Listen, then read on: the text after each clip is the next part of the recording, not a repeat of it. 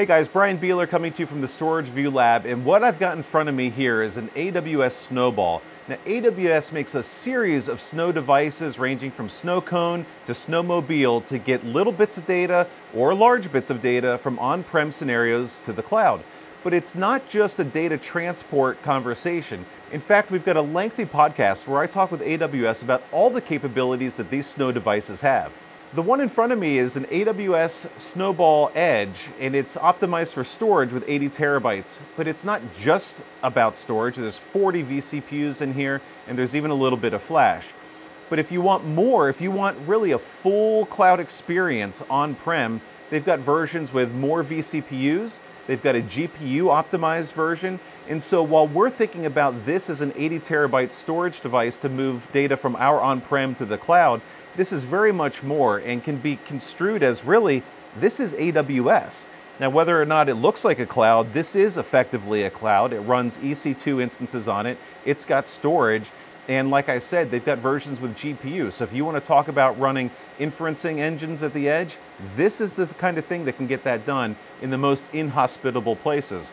As you can see, it's super rugged in its design. We've been kind of banging these things around in the lab. They're reused and wiped each time, but these hard shells protect everything inside, and Amazon's thought of really just about everything in the architecture and design of these units. And because this is effectively an Amazon cloud deployment, you can use this just like you would a cloud. If we wanted to burst into the cloud to set up a workload to test or do development work in the cloud, we could do that in a traditional environment. You could also do that on a snow device like this. So they're infinitely flexible. Our use case is much more plain. We just want to move our 100 trillion digits of Pi from our lab to AWS. When the device shows up, one of the neatest things about it is the e-ink display. It's a UPS label on the top that's exceedingly well protected with some sort of Gorilla Glass or something really quite phenomenal to keep the e-ink display safe. There's a little port on top that you can open up, and if you've ordered the optional power cable, that'll be in here along with an optional Ethernet cable if you so choose. The e-ink display is really great too because we ordered 2 of these units and the job ID is on the e-ink display so you know which one you're working with. So we swing around the back, there's another little door here that fully recesses. Has your power connection and all of your connectivity, including several high-speed options.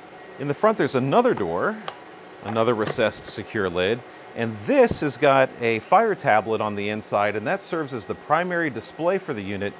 So when we power this thing up, it'll give us the IP address, and then it'll show lock or unlock status as we walk through the steps to access the device. So once we've got this thing powered and cabled to our network, we fire up the Fire tablet and it goes through its initialization screen. Now Amazon has a couple ways to interface. You can use CLI. We opted for the Windows application. There's a Mac app and a Linux app as well called Ops Hub.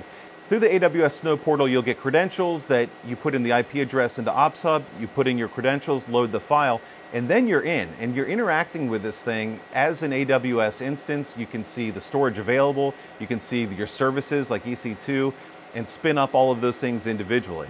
So we thought ahead and we ordered 2 Snowballs, and we've got one down here that you can't see out of frame. This one's actually having the files copied to it right now. One of the interesting things about moving files to this device into S3 is that the file size needs to be under 5 terabytes. So what we've actually done with our 100 terabyte file is compressed it and chopped it up into smaller increments. We have about 200 gig files. We're going to end up moving about 40 terabytes of data. Now, if we wanted to do that over the wire to get our files from here to S3, that would take somewhere between 40-45 days depending on our internet connection. Plus you've got to rely on stability of the connection and a lot of other challenges. With this device, we're going to be able to copy all those files over in roughly a day and a half, it looks like, and get this thing back up to Amazon in the Columbus area pretty quickly, and they'll onboard the data into S3. That whole round trip should only be a couple days instead of the 40, 45, 50 days to do it over the wire. All right, so we've copied over our 200 files, about 40 terabytes to the one Snowball. The extra Snowball we didn't really need for this project. We didn't appreciate how much our data was going to compress, although we did find something fun to do with that second Snowball. But now that they're both done, it's time to get these guys over to UPS and get these over to Amazon's cloud in Columbus. We threw the pair of Snowballs in the back of my car, drove them over to the UPS store, and off they went. Now their transition from Cincinnati to Columbus was a pretty short ride on the back of a UPS truck, And once they get to Amazon's site in Columbus, the snowballs come off the truck. Presumably, we didn't follow them to see. They go through Amazon's process, and in about 2 days, they get to the point where the ingest starts to take place into S3. Now, this is kind of fun yet excruciating as we watch the percentages update little bit by little bit. But as it's going, your S3 bucket, if you look at that view, starts to pick up objects right away. So as the objects complete, they show up in S3. Now, ours being these 200 gig files, and we had 200 of them, they were grouped up in batches of 5, it looks like, and it took about 80 minutes, 75 minutes for each group to process and then continue to kind of snake through the data, right? But it is interesting that as the data goes in, you do have immediate access to it in S3. After the ingest is complete, you can go into this console and see that the job has been completed. And within that, there are 3 other reports that are available. One's a summary, like a compliance report that shows we transferred this many objects, this many were a success, and this many failed. But beneath that, there's a summary of all the tasks and the timing of which that took place, kind of like a tracking log. So that's really neat data to have. And then there's 2 audit reports. One is the success of all of your objects as they went in, and then one is a log of failures. And thankfully, when we clicked ours, it's a blank text file as there were no failures. As we transition and take a look at our S3 buckets, you can see our 200 objects are there. As we scroll through and kind of take a look at the visualization of these chunks of files in S3. As we reflect on our experience with Amazon Snow, we're really impressed with how it worked. The process was extremely easy to order. The only hiccup we had is because it was a brand new account. We got some emails of, are you sure you should be ordering 2 snowballs? This doesn't seem like normal behavior. But beyond that, the process of getting the snowballs in, of copying our data over, of preparing them for shipment and watching the ingest process take place on the other side, we got it done in like a week and a half, and we weren't even really that speedy about it. We could have shaved a couple days here and there.